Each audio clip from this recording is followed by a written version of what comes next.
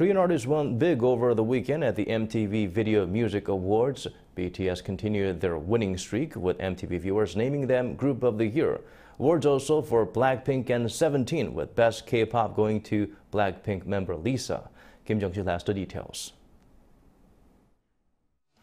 A fantastic night for K-pop fans across the world as MTV viewers voted online for their favorite songs, artists, videos, and more. This year's Group of the Year award went yet again to BTS, marking the fourth year in a row they've won the top honor in the group category. They beat out nominees who included K-pop's biggest girl group BLACKPINK, the rock stars Neskin, and the Red Hot Chili Peppers.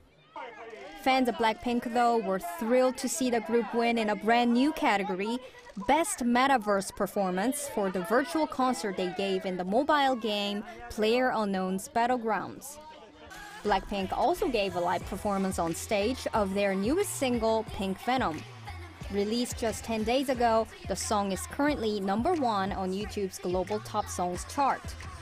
And the good news for BLACKPINK doesn't stop there. Member Lisa picked up the Best K-pop award for her debut solo single, La Lisa. On stage, she thanked and sent love to the BLACKPINK fan group Blink and her fellow band members. She faced tough competition from other K-pop artists like BTS, Twice, and SEVENTEEN. Speaking of SEVENTEEN, the boy band surprised their fans by winning the award for the Push Performance of the Year for their song Rock With You. Push Performance of the Year is awarded to the artist who gave the best performance in last year's MTV Push campaign.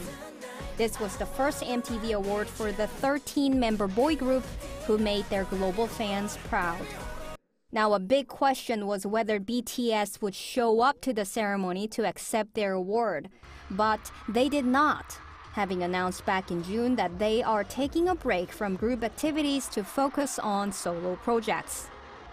Artists who won in other categories include Red Hot Chili Peppers for Best Rock, Nicki Minaj for Best Hip Hop, and Taylor Swift's All Too Well for Video of the Year. Jung-sil, Arirang News.